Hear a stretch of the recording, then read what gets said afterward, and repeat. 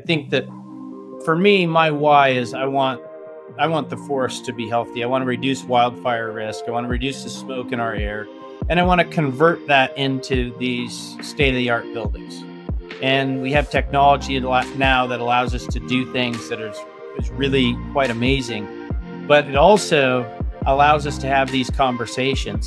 And when you have mass timber buildings and people look at them, there's an emotional feeling people get when they go in there and see it. It's a living product, right? And people have an association with that. Almost always positive, by the way. People just gravitate towards wood. And it allows us to have the conversations like we just did about what's happening in the forest. So I think that's a really positive thing. Welcome to the Mass Timber Group Show. I'm Nick. And I'm Brady, and we talk about the sustainable building revolution. Our guest today has a family history of 5 generations of working with forests and personally brings with him over 20 years of experience working directly on issues related to responsible forest management and the wood products industry.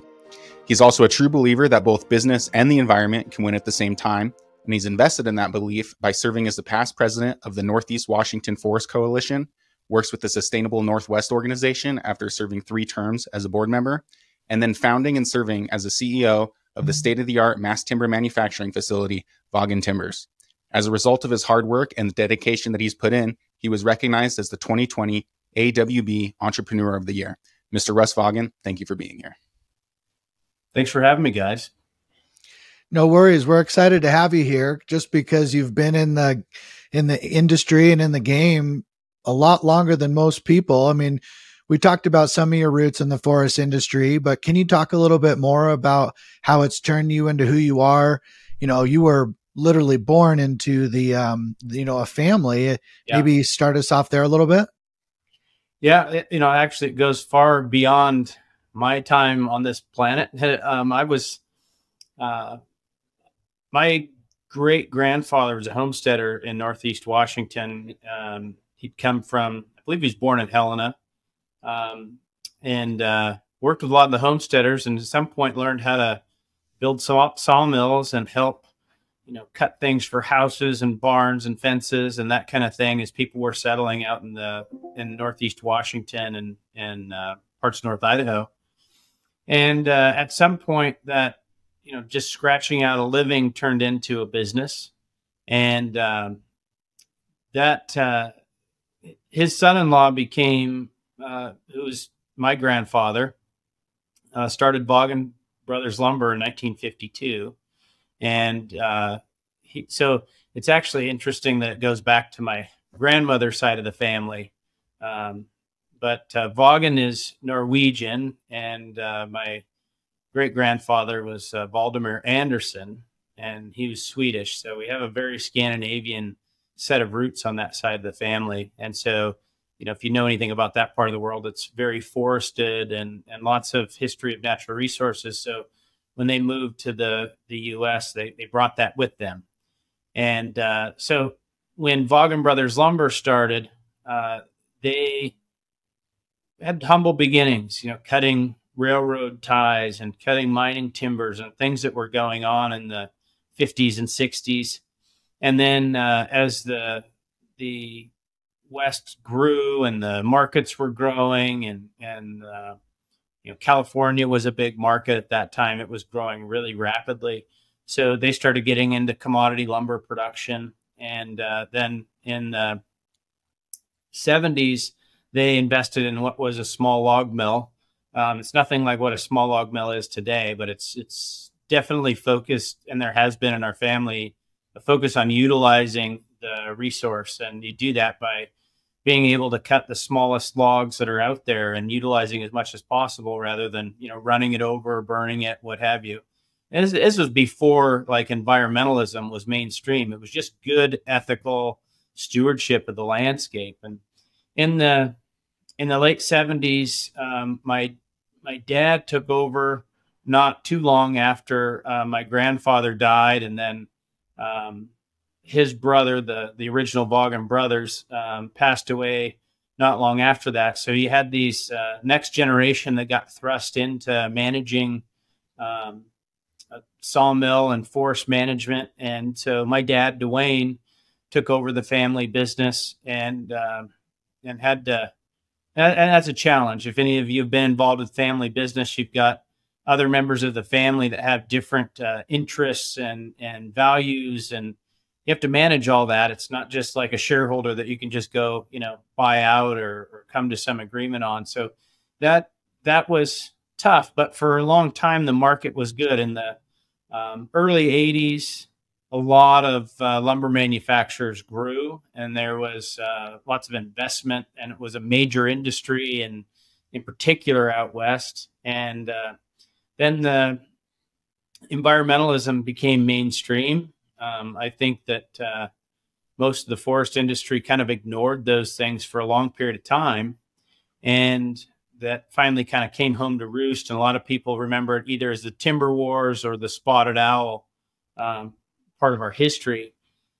And that focused mainly on federal forest lands. There were some other lands that were kind of caught up in that whole thing. But the U.S. Forest Service, essentially seeing all of these social pressures and everything else that was going on with environmentalism, and then, a changing workforce, they had a hard time just adjusting. So what they did is they essentially just shut down, right? And so what years was this? This was I think 1988 was the high point of the federal timber supply. I think it was like 12.6 billion board feet a year. And then by, I think it was 1993, it was 1.8 billion. Wow. So it was like less than 10% of what it was, or right thereabouts. So, and keep in mind that 10% wasn't 10% like here and there. I mean, it was like throughout. So everything reduced by, 90% or 10 times. So you had whole sawmills that went out of business, and our family wasn't immune to that. We lost 2 out of the 3 sawmills that we owned at the time. We had a sawmill in each of the Northeast 3 counties, 2 of which were primarily fed by federal timber supply. So we went from a very fast growing family business with 495 employees at the height to slowly having to come to grips with the fact we didn't have timber for these mills. And so one mill in Ione, Washington got shut down first, and then it was about 8 or 9 years later, Republic, Washington shut down. Both of those were the largest employer in those communities. So we went at that time from 495 employees down to just over 100 employees at Colville. And there was enough private forest land around to keep Colville still going. And so I have a tremendous amount of respect for my father to navigate the family business, and just some history there, that trying to navigate that. We created a employee stock ownership trust. A lot of people know them as an ESOP, an employee stock ownership plan. But that allowed some of the ownership to slide over to employees, and then the company was able to borrow against that equity and then pay off family members so the thing could keep going. Because in some things happen in family farms and family businesses where family members just want to extract money from the business. Well, when everything's going well, you can do that. But when things retract like they did, and not everybody wants to put money in to keep it going. And so that's where things get a little tricky. But anyway, even though all that was tough, my family navigated through that. My dad also in the late 80s, early 90s invested in the first single pass hew saw in North America. Wow. So that's a Finnish sawmill design where it kind of changes the whole way that we look at sawmilling. Traditionally, you take a log and you start whittling away from the outside, and you turn it, and you just keep getting more and more slices of wood off of it. Then it goes downstream, and they edge it, and there's a thing called a gang saw that'll cut like big wide pieces into 2x4s or 2x6s. And so it was all predicated on these really big logs. Well, the logs got smaller and smaller as the forest composition changed. And so my dad saw this in the mid 80s, I think. He went to Finland for the first time, was told there was small diameter processing there, wanted to see it. And at that time, it was a thought that we would put that as an addition on our other mills. Like it would be the small log side, if you will. What size is defined as small diameter? That's a good question. And there's varying answers. But as far as a hew saw is concerned, it primarily goes down to about a 4.5-inch top. And that'll allow you to cut 2 2x4s. Okay. So, you know, and the wide part isn't actually 4. It has to finish at 3.5. So there's a little bit of sweet spot there where you can get 2 2x4s. You could cut a smaller single 2x4, but you can imagine that many little pieces and having your productivity be 2 instead of 1. It's the best way to go. So that's kind of the minimum threshold. Now, if you were doing just like a recovery and you wanted to go down to like 4 inches flat, you could probably do that. But, you know, when you get to the tops of trees, you get a lot of twist and you get a lot of movement in the shape of the tree. So 4.5 is the smallest. But the other thing is the largest size that mill will take is about the size of the steering wheel in a car. It's about 12 inches. Okay. So you're talking about absolutely small logs. And instead of whittling away on the outside, it's really focusing on log centering. So that center of the log and then cutting the pieces out away from the center, maximizing the amount of wood that you're cutting each time, and then repeating that, and then waiting until you get to another size until you go to another board. So, you know, you get to like a 6-inch log, for instance. Now you could cut 2x6 and a 2x4 on top and bottom, 3 boards instead of 2. And then you put another 2x6. So it's cut in a stack. And the way that they do that, which is really fascinating, is they have 2 spindles with circular saws on there. Primarily log breakdowns in the past have all been big band saws. So they're spin on a big set of wheels and you run the log through there and it slices off the piece. But this was circular saws and their teeth were just, you know, barely overlapping. So it allowed you to rip that piece in 2. So that 2 saws were making 1 long cut, if that makes any sense. Mm-hmm. So, and what that allows you to do is you have more power in 2 spindles so you can operate that at a high speed, push logs through there and move quite quickly.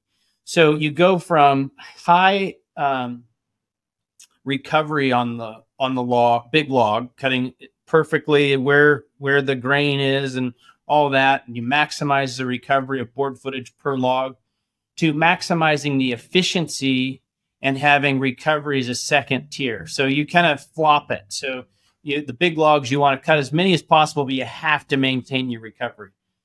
The hew saws allow you to maintain your throughput and your efficiency, and then you try to keep your recovery as high as possible, making sure the right logs are in the right sort. But you're talking about, you know, thousands and thousands of logs per shift. You're running upwards of 1,000 lineal feet per minute. It's a totally different game. So I kind of equate that small log vision that my dad and the team there had in the 80s and 90s and focusing on that. And after they added that first one, they just basically went all small logs, bought another machine, and that became the core part of the mill, took out the older traditional sawmilling. What does that do for the forest management, Russ? How is that different from what they were doing using the old technology? I think that when in 1988, when you had the high point of the Forest Service volume out there, the log size minimum was like 6 inches on certain species and then 8 inches on others. Now, all of a sudden, you're cutting down to a 4.5-inch top. You can now open stands that had been, you know, overgrown post wildfire, that had, you know, in the past, essentially no value. I mean, the Forest Service even did what they called bulldozer thinnings in lodgepole stands that had, you know, at the time perceived no value, but they recognized there was a wildfire risk. So they would just go run like a D10 bulldozer out there and just push swaths of trees down to try to break up the forest canopy. Now, all of a sudden, those trees have value. And so now you can go in and thin those trees. And the other part about a hew saw, if you put more debarkers on it, you can cut wood that went through a wildfire. So wildfire actually chars the wood, and then most of the wood is still sound, but the tree dies. And so over time, this cracking at the tree starts at the top and kind of splits its way down. So if you get it right away, you just lop the top off. And that's, like you would do a typical logging. You haul a black charred piece of wood in there. As long as it didn't, burn into the wood some way or how, it's able to take the ring debarker, get all that char off. And the reason you get the char off is because that black char gets into the wood chips. The wood chips is the hidden value in a sawmill, because you need that to pay for the rest of it. Because you have this round piece and you're making rectangles, there's a whole lot around the outside. Well, those wood chips are a big part of it. That goes into pulp, which then goes into packaging and paper products and those kinds of things. So if you have a piece of char in there, in the wood chips, as it goes through the pulping process, that will leave big black streaks in the paper and make it very weak. So there are certain things, plastics and others, that you can really you really have to get out of the system. But being able to harvest trees after they've been burned is especially valuable to the landowner, because now you can recover some of the costs that you have. You can now replant the forest. You can do other things out there on the landscape. It also, that small diameter allows you to go into stands that were otherwise not viable and start thinning forests. And, we've got an approach now as part of that time. You mentioned the Northeast Washington Forest Coalition, our collaborative efforts there. We really learned a lot about what the environmental community wanted to see out of forests. And you heard a lot of people say, don't cut a tree. That's really not an interest. That's a position based on some fear. Once you find the information, you realize we have to cut trees to save the forest. And so why, in the past, people always had this preconceived notion that, well, the timber industry only wants to go after the big trees, cut the old growth, do all this stuff. Well, that changed a lot. I mean, our change was one thing, but it was kind of across the board in the industry that technology improved, allowing more and more recovery out of smaller logs, because that was what was available and what was going to be coming available in future generations. And, sawmilling and forest management is a multi-generational, multi-decade planning process, because trees grow, trees grow slowly. So, being able to go out there and say, we're not interested in the big trees. Quite honestly, we can't even cut them because we have a small log mill. So that was an area to start common ground with a lot of these environmentalists. And they really didn't like the wildfires. They didn't like seeing forests overgrown with wood falling over and the forest just kind of falling apart. It's pretty obvious when you see it. It's not healthy.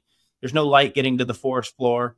Well, now we can go out there and leave the biggest and best trees behind. We can do management with this idea of creating the historic range of variability of what would have been there naturally. What tree species, what size, what spacing, all of those factors. So now you give the forest back to the way it was, right? Before, man was here and intervening in that. You now have a forest that can naturally withstand wildfire. A lot of these tree species have evolved over time to have thick bark and have a tree canopy that's way up in the air. So when a fire burns the understory, it doesn't kill the tree. Very rarely actually kills the tree. I got two quick questions. How long do you have to harvest a forest fire that's came in before you're not able to turn that into something and sell that, like a 2x4?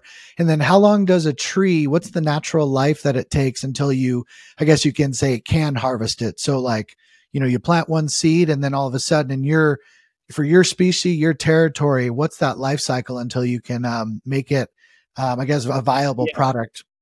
Well, I'll touch the first one first. We use a rule of thumb. Each area is different depending on how much moisture there is, what have you. And this is for the post-fire salvage. And it also is the same for mountain pine beetle, by the way.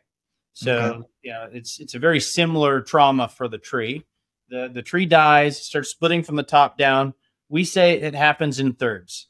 So the first year, if you get it, let's say it burns in August and you harvest it that winter, you're essentially going to recover everything in that tree that would have been there, other than maybe the chip wood and the top.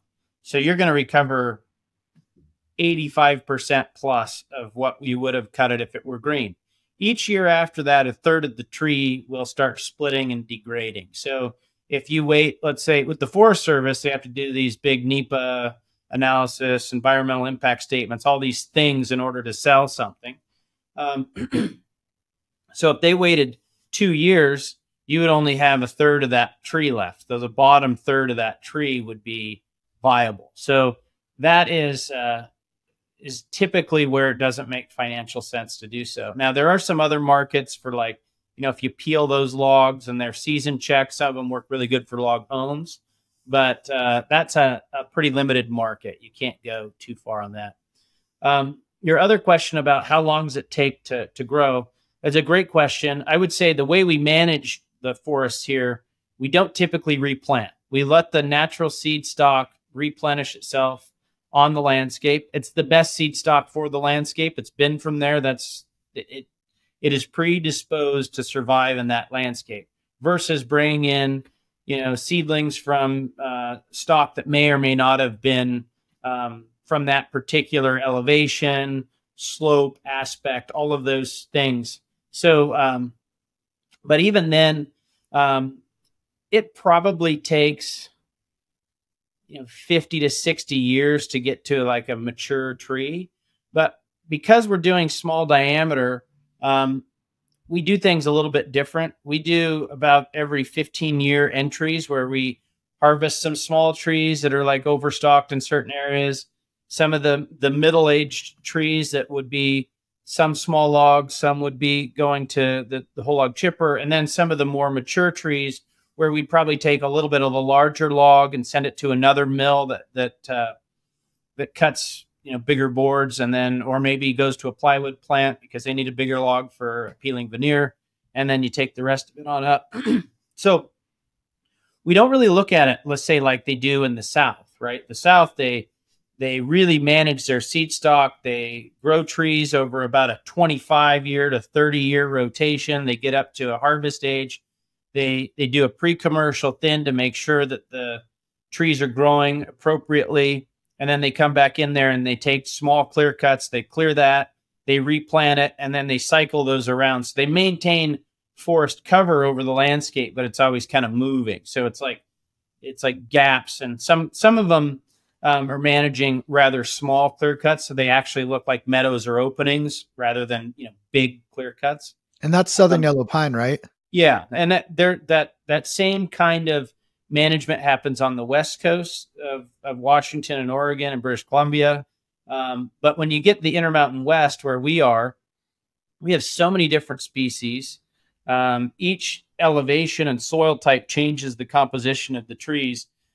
So we kind of manage in that sequence where we're managing for the tree species that should be there. There are times where you have, let's say, a mountain pine beetle epidemic or wildfire where you have to take more than you would otherwise. But we leave quite a bit on the landscape, some for wildlife. So, like wildlife snags that woodpeckers and birds and squirrels and other things would be able to do their dens and nests. And we just talk about it differently, I think, than most, because we're managing for multiple uses. We're managing for recreation. We're managing for aquatics and water and all of these things. And the proof is in the pudding that it works. People like it. I mean, I hear environmentalists when we do field tours asking why we stopped at that boundary because that forest over there needs it.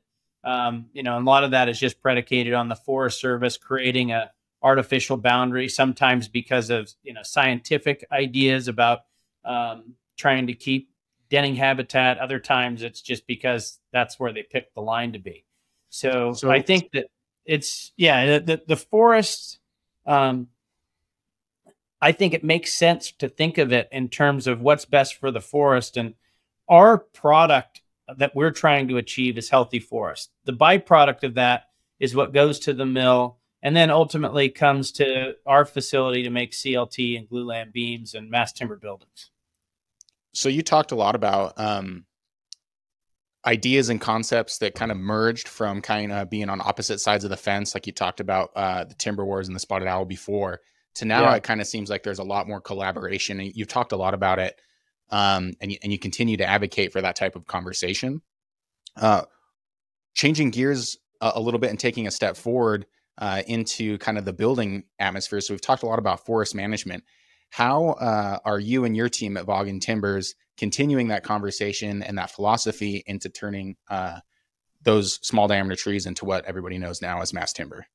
Yeah, that's great. I think that, well, for me, my why is I want the forest to be healthy. I want to reduce wildfire risk. I want to reduce the smoke in our air. And I want to convert that into these state-of-the-art buildings. And we have technology now that allows us to do things that is really quite amazing. But it also allows us to have these conversations. And when you have mass timber buildings and people look at them, there's an emotional feeling people get when they go in there and see it. It's a living product, right? And people have an association with that. Almost always positive, by the way. I mean, people just gravitate towards wood. And it allows us to have the conversations like we just did about what's happening in the forest. So I think that's a really positive thing. But going forward in terms of like the technology and the building and where are we headed with this? And then the other parts about it is there's a lot of drivers out there in our economy right now, like, carbon and your greenhouse gas emissions and your overall global footprint and all these things that mass timber is a great solution for, because especially when you take it from what would otherwise burn in a wildfire, because that's kind of the highest and best, like perfect use, because these forests unfortunately have turned into a carbon source rather than the carbon sink that they should be, because they burn in a wildfire and then we have to deal with all the negative consequences of that. But the buildings that come out of it are incredible. The lumber that we get out of those forests to make the glulam and CLT, it grows slow because it didn't have the nutrients it needed to grow at its optimal level. So it made the lumber more dense, and the knots are live knots. And what that means is they didn't grow fast enough to keep the bark in there, so the knots stay in the wood, and it gives a visual feature rather than it falling out and creating a void in the product. And so we're now building small, medium, and large buildings. Some of these are university buildings, some are industrial buildings, some are single family custom homes. And we do some rather small ADUs and some modular type stuff too. So there's a variety of things that we can produce. And then the nice thing about it is, we've got this kind of simultaneous technology of mass timber and using CNC to create precision parts like big wooden Legos. At the same time, we have this three-dimensional software like Revit, for example, that allows architects and designers to go in and build these structures. And not only how do we put the wood together, but what about the clash detection between the mechanical, electrical, plumbing, data, all the things that have to go into making a structure effective and work?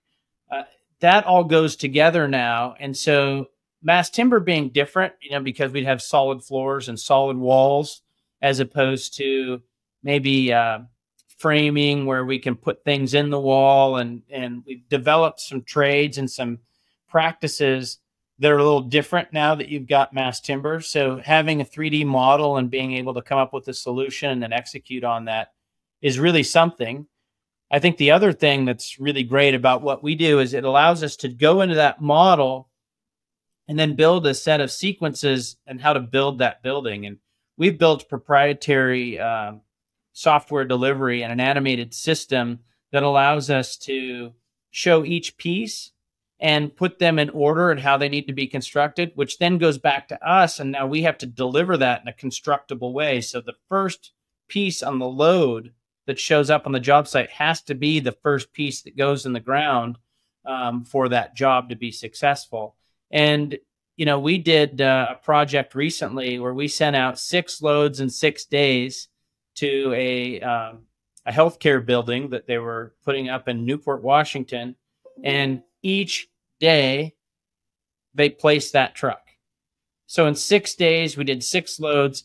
That's a 3-story building, and they were finishing it, you know, right there after the truck had dropped the part off. So once the truck left and the new truck came back in there, they're just, you know, tidying things up and getting prepared for the next set of loads that come in. So that's a totally different way of building, rather than having a bunch of 2x4s show up on the job site and, you know, having to do a takeoff and say, oh, okay, well, we're going to need this many board feet to frame this out. And then you get your framing crew and they pack it in there and they put it in place.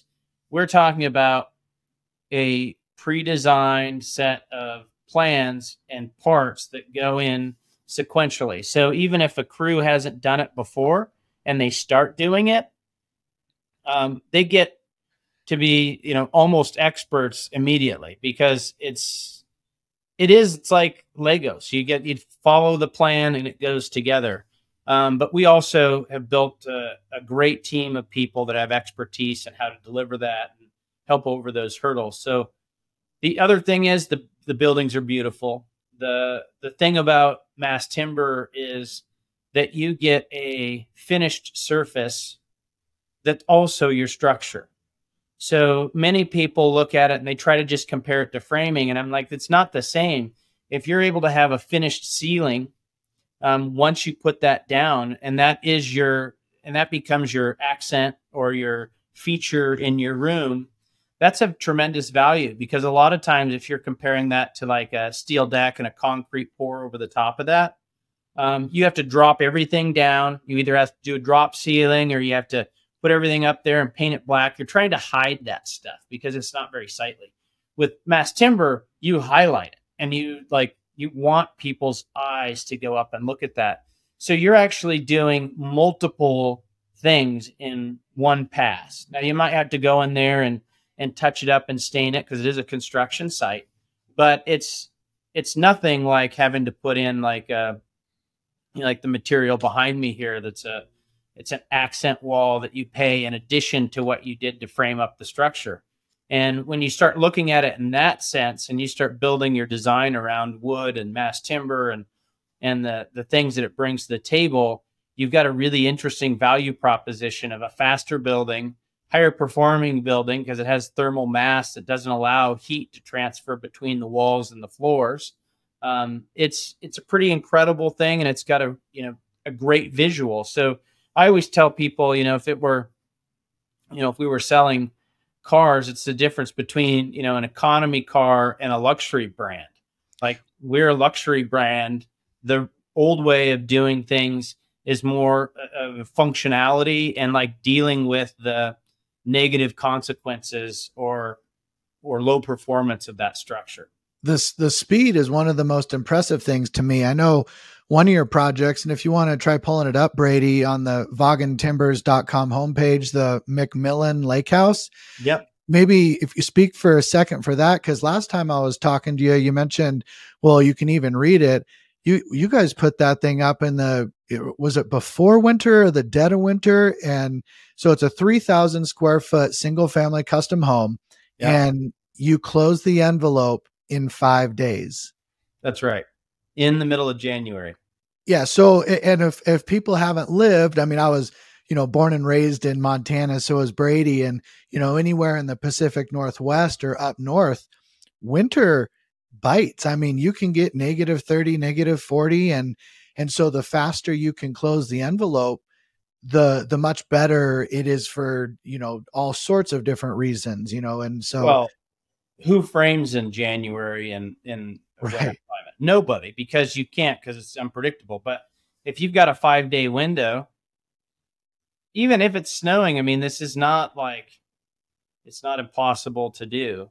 And you can work around the weather. But you get it closed in. We used vapor shield and some taping of the seams. So essentially, even though we didn't have the windows and the doors and everything, it was weather tight. Right. And that started on a Monday, and you saw the picture of Ann McMillan sitting on her second deck in her house. That was on Saturday. That was, Monday to Saturday. So it was, and we're getting better and better all the time. That was an early build for us. We had a lot of things that we learned on there, but it's not that complicated. We can do things in the model that allows us to speed things up on the job site. Again, you just have a truck show up. If there's a crane, or in many cases, we're using like a off-road forklift, like a telehandler with a skirt boom, and we just put a spreader bar up there, and we can place all these things that way. And it really makes a job site nice. Our manufacturing facility currently, we're limited to 4-foot wide CLT panels. And a lot of people see that as a limiting factor, but the building industry has been on a 4-foot grid forever, right? Plywood's 4 feet, lumber units are 4 feet. Every job site has a forklift to lift this stuff off the truck when it shows up. And so now when we're doing some of these projects, especially residential projects, being able to have that same 4-foot grid lifted off with the forklift or lifted up with the crane gives a lot of flexibility, especially for contractors that haven't dealt with it before. Because if you were to build that same thing, let's say we did 10-foot wide panels, you would need a crane. Now, yeah, you could place it faster, but your crew has to have a whole different skill set. Cranes are expensive. They're not, crane operators don't grow on trees. They're not always available. So being able to have that flexibility, and I was just talking to a custom home builder that we work with, and he says, he said, the beauty of it is that if you really need to, you can get a few guys and you can manually move these things. Right. But you can't do that with any bigger pieces. Well, that's what, after speaking to Tom Bond, I mean, obviously you know him well. You have a lot of history together, great guy, and one of your, lead sales managers out there, but he built his single family custom home out of your CLT, your glue lam and everything. And he was, I had the pleasure to go walk it. It's absolutely stunning. But he was ranting and raving. Like, I mean, how many people did he have on site that, I mean, he GC'd the whole thing, and he doesn't have, the background for that, but it makes it easier to build out these projects. You're right. Another case in point, we did a project in Brooklyn, New York, a 7-story, it's like a brownstone infill, right? And it was, they call it timber house. And it was an incredible job. The speed is one thing, but, they put up concrete structures very fast in New York. But they have to pour a ton of people and a ton of resources at it. And it's very fast paced, very loud.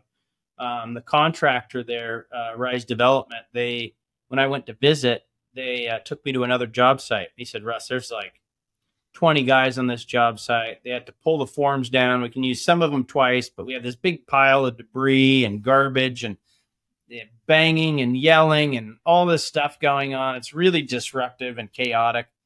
He said, this job, they have 5 guys on it. When the truck crane shows up and pulls up on the curb, because that's the way they had to do it, and then we bring the truck in and they place it, then the truck crane goes away, and then they're just adjusting things, and it's really controlled, and it's clean, and it's sound. And the neighborhood, mainly when you deal with construction, it's an annoyance if you live there. Yeah. But the neighborhood there was like fascinated. Like, people were sitting out on their steps just watching the whole thing go, and they're like, we can't believe how beautiful that is and how that's going together. That is just fascinating. So what size, real quick, what size was that? Do you remember, or about? It's a 7-story building. It's I can't remember the square footage footprint, but it was a pretty large structure. I think I would guess it was probably 8,000 square foot footprint, something like that. Maybe a little smaller than that. But it was. you went from 20 to 5 people, like labor on site. Yeah. Yeah. Something to that magnitude.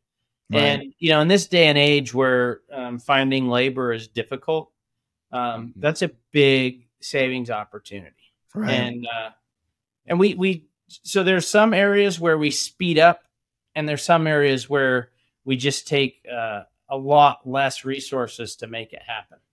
And I think that there's a wide variety of value there that, depending on the job site, the needs of the client, the contractor, it can all it really differentiates what reason they choose mass timber.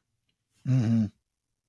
What you talked a lot about learning as you've gone, like different aspects and benefits of mass timber that have kind of changed the way people are building.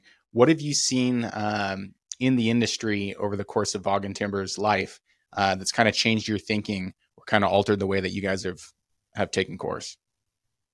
Well, I think that I went into this knowing that we were very early on and this would adjust, even though that this has been done in Europe and there was some stuff that happened before we got involved.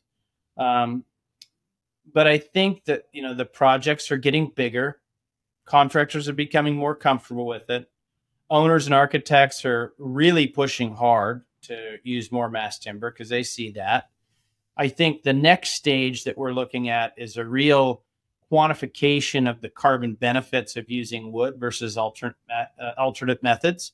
I also think that the carbon footprint push from the Fortune 500 and the corporate world is going to have people look at buildings differently. And I see a future where data centers, that's their big focus on what type of energy they use, but they're not really building these things anymore efficiently or environmentally friendly.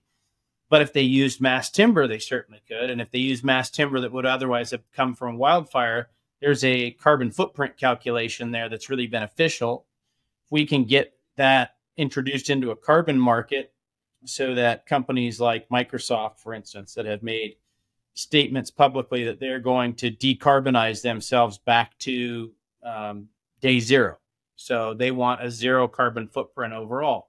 So that means they're going to have to buy a lot of offsets because it's a big company. There's lots of people. There's lots of activity going around in the manufacturing and in the buildings they use and the transportation. So they have a lot of work ahead of them. But if we can quantify mass timber and the carbon footprint of that mass timber and the reduction, now all these data centers, these buildings, what have you, they become advantageous from that goal of reducing your carbon footprint and your greenhouse gas emissions. Not only that, the building performs a lot better, so its overall emissions for the life of the building are going to be a lot lower. And then the other one is Amazon and distribution centers. I mean, that's a good example. I mean, Amazon is building a ton of distribution centers all the time to put that product in your mailbox. And I think there's a big push with these, in particular, tech companies to look at better ways of building. And, these big distribution centers, we've actually designed one in 3D model, and it can easily be done on a 50-foot grid like they build them now, out of all or portion of it being mass timber. And most recently, we were at Janicki Industries, and they're an aerospace contractor. They do all kinds of really interesting things and lots of clients, not only in aerospace, but in the maritime industries. They do a lot of stuff with carbon fiber, glass fiber, and that kind of stuff.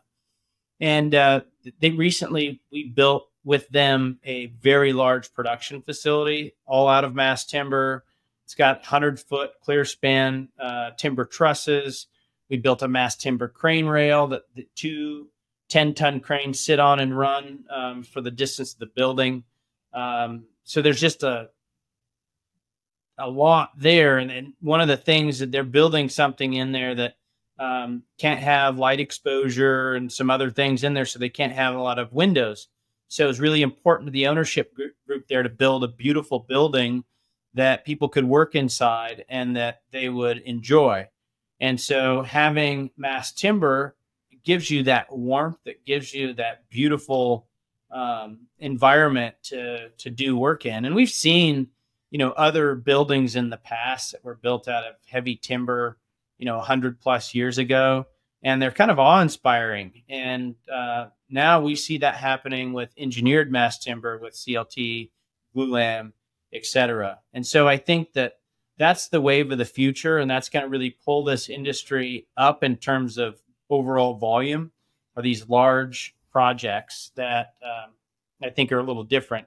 We're already seeing the growth in multifamily and in other commercial buildings and university campuses, all for those same aesthetic reasons, but the price is very competitive. And if it's designed right, we always encourage people that want to design with mass timber, or want to build something with mass timber, get involved with the manufacturer early. Call us at the outset and let us help you optimize that design. Because if you just go out there and you're connecting with an architect and they're collecting information from various websites, and they're doing, let's say, a pretty good job of laying these things out, and they know what the spans look like, they don't always know the size of the grid and how that's going to affect the delivery and constructability. There might be places to value engineer the overall volume of wood down. There might be ways to look at it where you speed the construction cycle up, and it reduces the overall cost and improves the value of your project. So if you treat mass timber as a material supply, like lumber or like steel or concrete, you'll most likely spend more money because you're not really getting the benefit of it.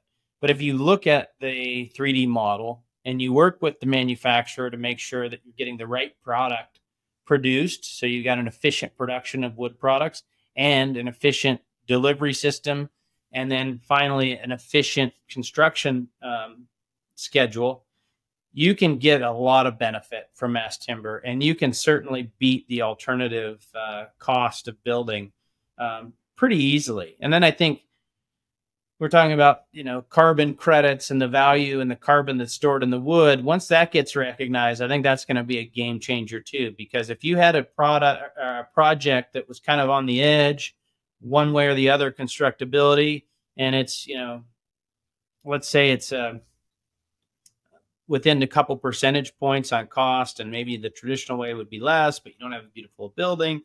Well, now all of a sudden, if there's a carbon market out there on that building, and you could sell $800,000 worth of carbon credits back to the market, or store that value for whatever purposes you have, all of a sudden that, let's say it was a $200,000 difference in price, now you've got, a $600,000 benefit Right. for using mass timber. So there's a lot of things on the horizon that I believe are going to drive mass timber acceleration beyond most people's expectations.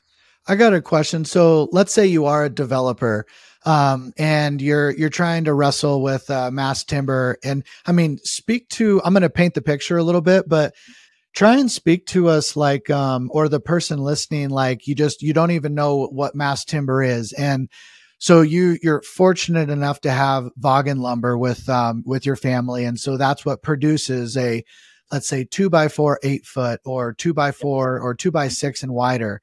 And then a lot of that, like you get that sourced, and then you have Vaagen Timbers, which you're a mass timber producer, and that's in Colville, Washington.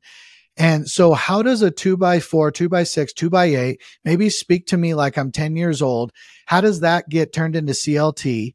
And then what is CLT compared to like a glulam? And why would I use a glulam versus a CLT? And then from a developer standpoint, it's like, do I have to go all in and use 100%? Is there different hybrid models that maybe I could like experiment with?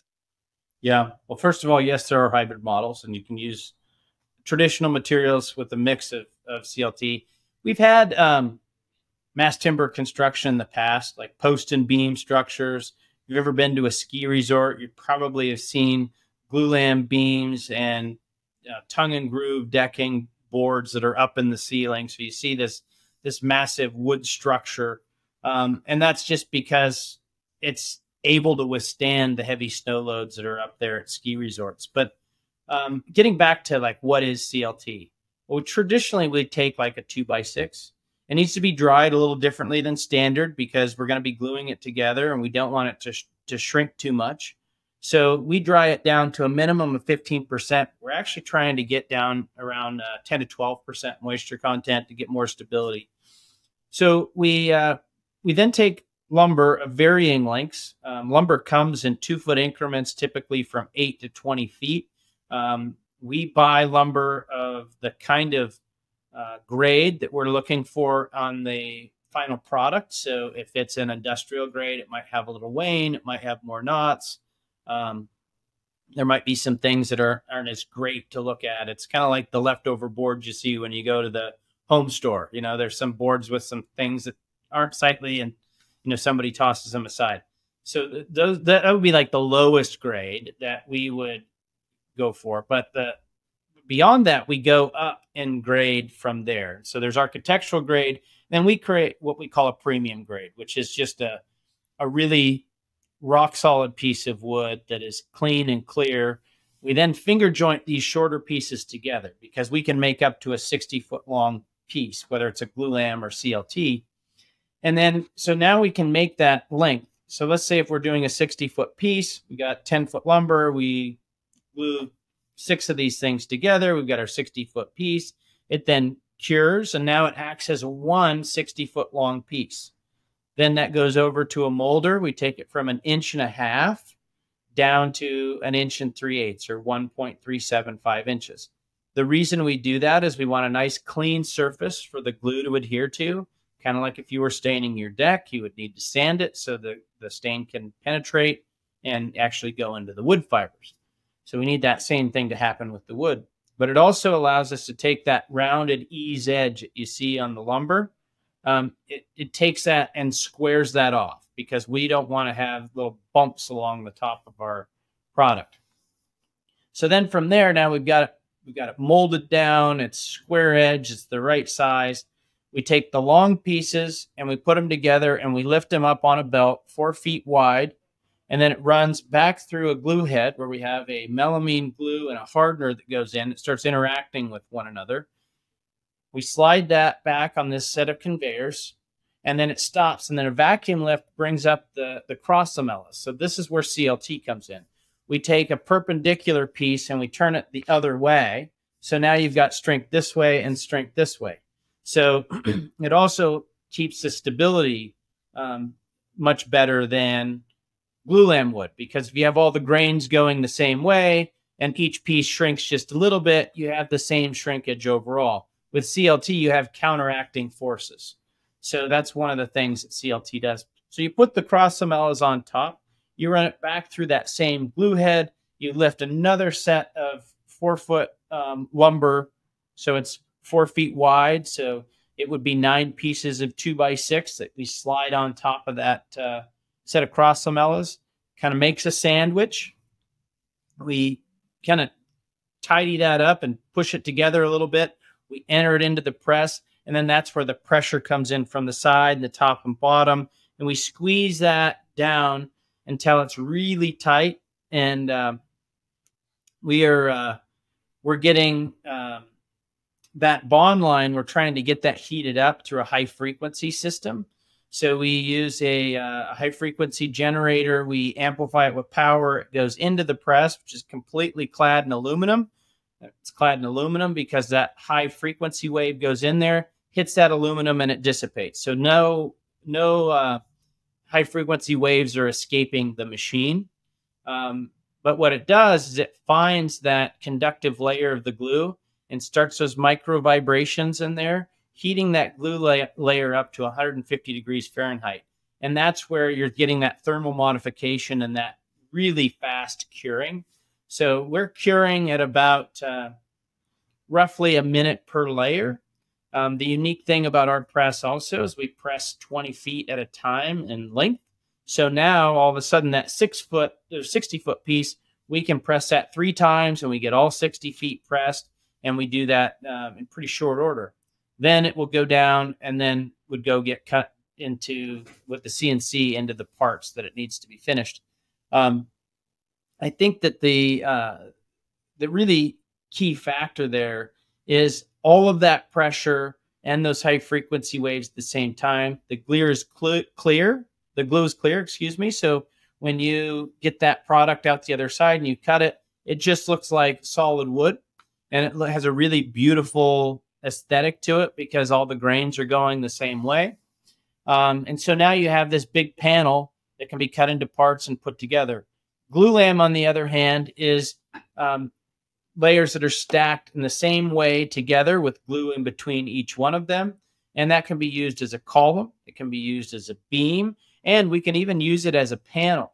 And because it's on edge, many times we can use a thinner, what we call GLT, instead of using CLT, because it's the flatwise bending. It's just a little bit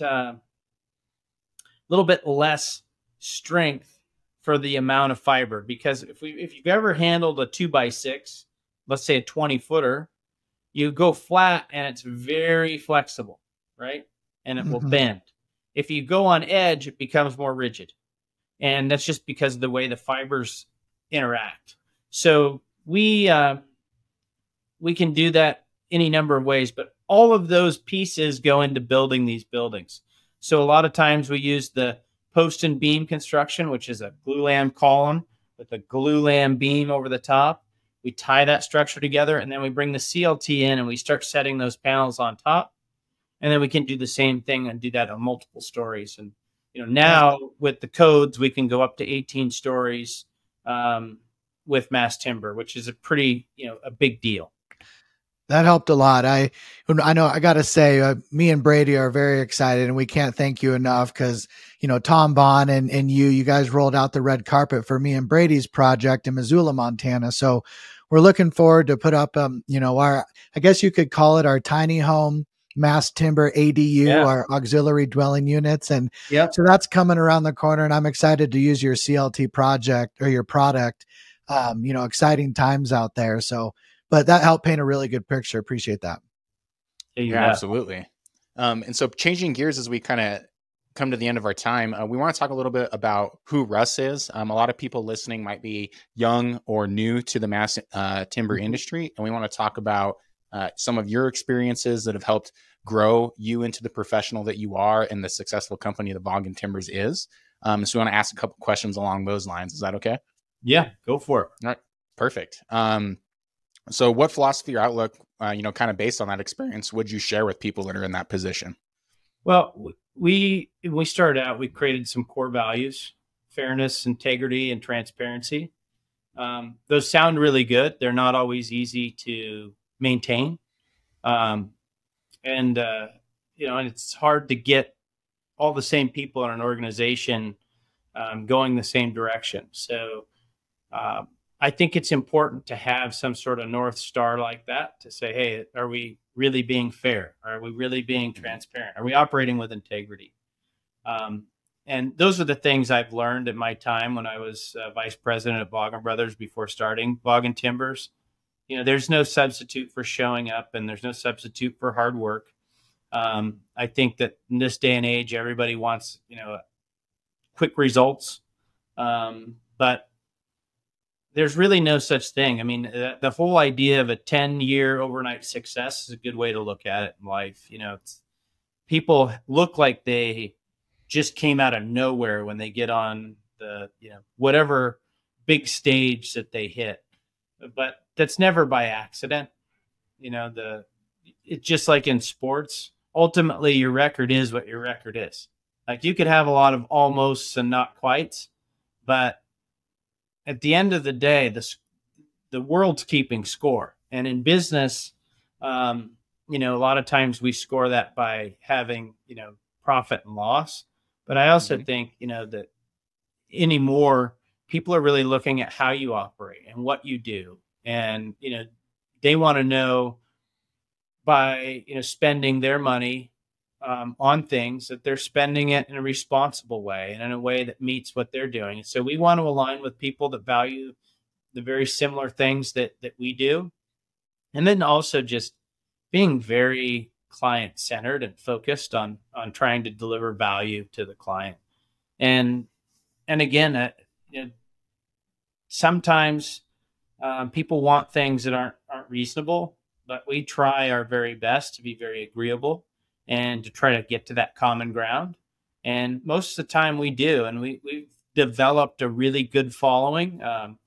We've got people now, because of that philosophy, I believe, that are repeat business. And, you know, they know that we're a new business. And we had the good fortune of people kind of waiting in line to do business with us when we started, because they, you know, knew my history and they knew what we were trying to do and they wanted to be part of it, even knowing that the first generation of anything is usually going to be improved, you know, quite quickly. But I think that enough people knew in their heart of hearts that this industry needed to move forward and that they wanted to be part of the beginning of making that change. I think that, and I've just been incredibly grateful to have people see that and that resonate with others. And then I think the other thing from a success standpoint is just surrounding yourself with people that do the things that we need to do to be successful. You guys talked a lot about, you know, Tom Bond,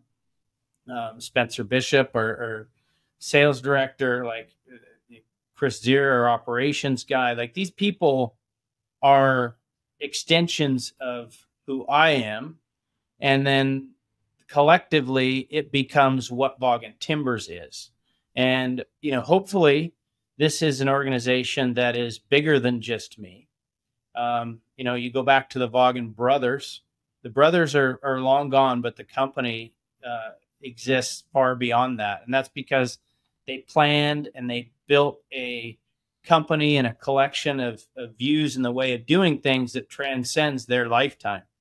And I think that that's what we're trying to do here. We're hopeful that we're just in the early stages of something that multi-generations can carry on into the future and see the trends and adjust accordingly, but just provide that opportunity for others to do some amazing things and try to pass along those values that got us to where we are today. So you've come a long way, and you had an impressive exhibit at the International Mass Timber Conference. I got to say, I liked yours the best. It was, Brady, it was incredible. It was this big 2-story CLT type. I mean, how would you describe it, Russ, your exhibit? It was like kind of half of a custom mountain home. It was super cool. And, but I guess the point of the story is this is now, you know, I don't want to let the cat out of the bag by any means, but more on like a 2, 3, 4, 5-year scale. I know you're not sitting on your hands. I mean, do you got any big plans that you can kind of share? Like, you know, what would be next in your world if absolutely. I mean, we're committed to growing our business. I mean, we built this plant to kind of be the proof of concept, to learn so we could scale and go where we think this market is going and where this industry is going, and really build a strong foundation and a reputation. So when we start to expand beyond what we're doing now, people are like, want to do business with us and say, hey, you know, are you able to take our project and make this work? That's kind of the approach that we want to create. And so with that, we've got plans in the works for a brand new press line that will complement what we're doing here. That'll take our glue lam and our 4-foot CLT and our GLT, and we'll add primarily CLT that will allow us to go from 8 feet wide up to 12 feet wide, and likely go up to 60 feet in length. We're still kind of getting the finalized length characteristic on that. We do a little bit of 60-foot with our current plant, but there might be some reasons and opportunity that we would go a little bit shorter than that from a handling and transportation standpoint. And that then allows us to build really a fully integrated facility that allows us to build any mass timber building that can be conceived. Is that expanded in Colville? Yes. Cool. Yeah. So we're going to do that here, but the plan is to make that scalable. So we're looking at other locations. We've done a lot of investigations in the Intermountain West, the Lake States, the South. There are lots of opportunities for us to potentially grow. And so what we're doing here, it's, we want to be able to build something to where when you walk in to a Vaagen Timbers facility, wherever it is, it looks very much the same as something that you've seen in one of our other locations. And that is so we can build continuity of production.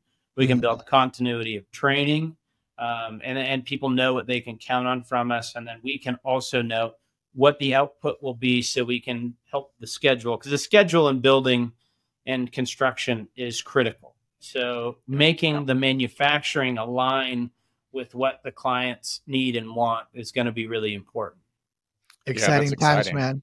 Well, to get into some of the last questions to wrap it up, we always like to ask, hey, what's a favorite book of yours? Could be earlier in your years, could be now, maybe a book, a podcast, a show, documentary, something that kind of stands out and changed you. Well, I think that I've been enjoying Patrick Bet-David and Valuetainment a lot lately. I think love that show. The people that he's having on there are the real influencers, across political lines, across industries. And then to that end, I've read a lot of great books. I'm listening to one that I'd heard about, but never really got tied into. It's the Blue Ocean Strategy. That actually it was Patrick Bet-David that had mentioned that is probably the greatest marketing book out there. And so that is one that I've been just absorbing recently. And I also consume a great amount of Grant Cardone's content. I've read his books. His 10X Thinking is on the mark. And, I think I've done what he says, in terms of taking big action, but I didn't really understand it until I really started listening to what he's doing and his approach. And we've actually used him in sales training for our team and other things like that. But just that whole mindset of taking big, massive action. I think a lot of people think too much, and it keeps them from actually getting out there and creating action. And it reminds me of something that I heard a long, long time ago. I think it was actually Kenneth McFarland, who was like a motivational speaker in the 40s and 50s. And I was fortunate enough to run into a bunch of his old audio tapes back in the day when I was driving around. And, he says some things that are really, it's amazing to hear somebody talk that long ago. And it's still the same principles of what are successful today.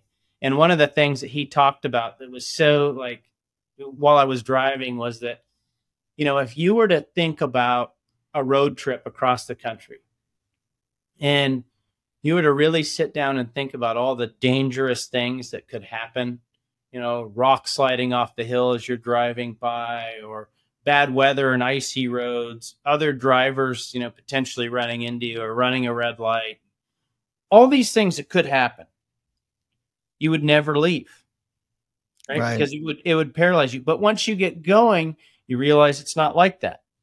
You're equipped to handle what's in front of you, even when, and we've all been in close calls and, seen, bad drivers do different things. But if you're out there enough, you realize you can probably handle just about anything. There's bad accidents, but that's the same thing like staying inside because you're afraid lightning's going to strike you. It's likely not going to happen, and you can take measures to reduce those risks. It's the same with any action. If you let everything that you can think about keep you from doing it, you'll never get there. So you don't need to think anymore on it. You need to act on it. And I think that massive action is one of the key things that ties all successful organizations and people together. You've got to act. You've got to move ahead. And if you do that, you will figure out how to become successful. Couldn't agree more. One of our last two questions, who inspires you in your industry? Boy. Well, I mean, the cop-out easy answer is my team here, but I'll just, that's not necessarily fair. I would say that there's a couple of people that have influenced me in the industry here. I'd have to say my father. Like, we don't always get along, but he's like, there's a reason that he was the first ever timber processing man of the year.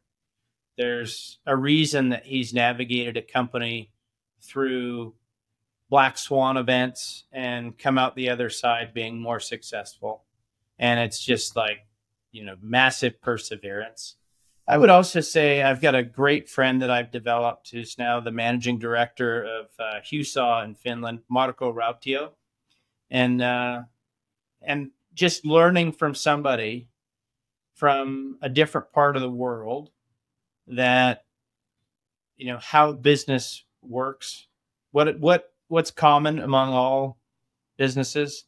And, I had the great fortune of having his son, Pavo, come here last year for an internship or a practicum for his engineering degree. So he got to come to North America, spend the better part of 3 months learning how a North American CLT plant works, and then go back to Finland and apply that. Maybe someday he'll get his degree and want to come back here and help us figure out how to do things better. But those are the people that I interact with. I mean, there's a ton of people, great people in this industry, Craig Rawlings and Arnie Didier. Those guys are, totally different realm of the world. They approached this thing from a different place and have created a niche that nobody even thought existed before. So, different ways of thinking. And then they all share in that just steadfast, keep moving ahead, take action, and make something happen. Cool. Sure. Well, before we get into our Magic Genie question, where can people find you out there and get in contact? Let's say I want to develop and stuff. I mean, how do we get in contact with you? Well, I think first you go to our website, just look at what we've got there from a projects perspective. We've got a general info at vaagentimbers.com. My email address is rvaagen@vaagentimbers.com, and I can direct you to our sales team. You can get our phone number from the website as well. And then we're on all the social media platforms, and I'm pretty active on there, and we're constantly moving things around. But if there's something you have a question on, reach out to us, either email or call, and we'd be happy to work you through it if it's a project or you just had a question about the way we do things. Great. All right. Last question. It's a little bit of a fun one. Let's say you found a magic genie, but it can only grant one wish specific to your industry. What would you wish for and why? Well, I'm going to make it happen without the magic genie, but I think if I could make it happen, it would be like it would be getting the actual credit for what we're doing out in the forest.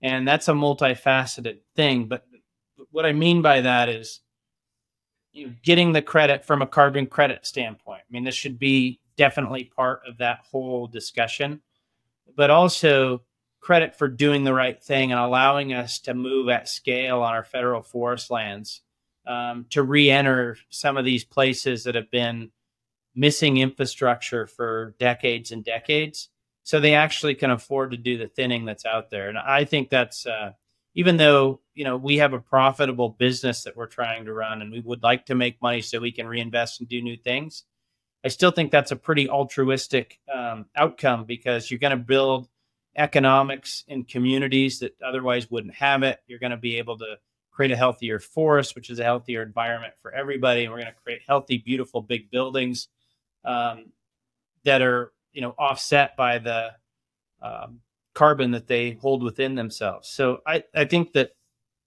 is probably the longest one answer that you can get from a genie in a bottle, but it's really just like recognizing the great work that is being done on the section of forest that we should be managing. I would just say lastly that I would also say that there's really good reason for us to have protected areas. There's good reason for us to have parks and wilderness. We don't need to manage every acre, but those acres at the front country that already have roads that we're recreating in and that we're near communities, let's just manage those.